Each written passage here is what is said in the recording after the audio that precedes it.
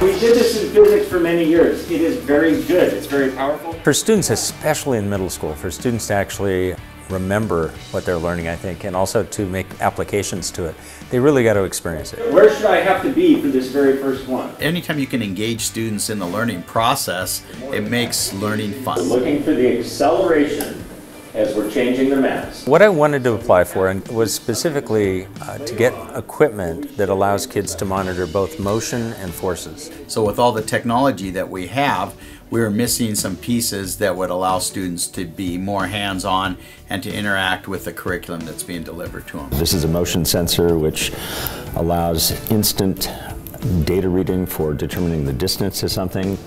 What this allows is instantaneously to get a graph of whatever data you're looking at or whatever motion you're looking at. We're trying to mimic this graph right here with this. So it senses our motion. So if you do this, then it shows up on the graph. I still have them hand time, I still have them hand measure, I still have them determine the velocity of something. I think that's still important, so this doesn't overrule that in the sense of saying, oh, just use technology, because then they don't understand what it's doing. It's very interesting because I don't think that it's possible to do it otherwise. Technology is expensive. You're talking about $100 a sensor. You've got to have every group of kids have it. You're talking about 16 sensors, and right there is $1,600, and you're going, yeah, I don't think any budget I've got has that. This is 0.13, and we want 0.20. And I think the generosity, essentially, of having that money for our district is phenomenal. If we measure the acceleration of a cart with 1 brick, and then we measure the acceleration of a cart with 2 bricks, then we can find how the acceleration is affected by that. For us, it's amazing because it's something we don't have.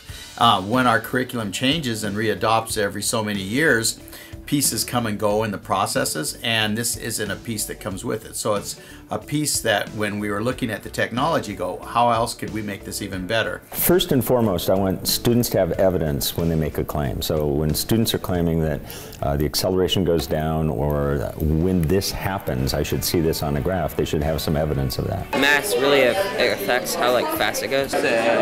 Go. It really is able to give us some data It stops on its own. and information that we're allowing them to use a much higher level of learning. Don't let that force change on your finger. It does make them more prepared for using graphs and using interfacing with computers, which I think is pretty important right now in our society. If we put 2 bricks on, we need to pull it with the same force. You need something sensitive enough to measure small changes in a small object's motion. And we simply can't do that with a, anytime you hand time something, you're going to be off by 0.2 seconds with your reaction time. Switch rolls, because that's awfully good. This then allows the speed up process to say what happens when you walk towards it, what happens when you're going away, what happens when you're picking up speed, what happens when you're slowing down. And this allows instantaneous looking at the graph and analyzing the graphs, which is a higher level of learning. Ready? Go. This isn't something that is going to last 1 year, 2 years, or 4 years. This should last at least a decade, if not 2 decades. We can still teach the unit without the probes. However, if you look long term, and what engages students in their learning is the hands-on piece. And when they can actually do it and show their own data from table to table or group to group and then present it, it's their findings. If we were walking, then we would have to use a stopwatch and a meter tape, and then we would have to do a bunch of formulas to find this out.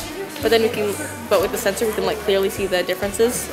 That piece is huge. That's what scientists do, that's what engineers do, that's one of the standards we have, and that's one reason the next generation science standards, to me at least, is so successful.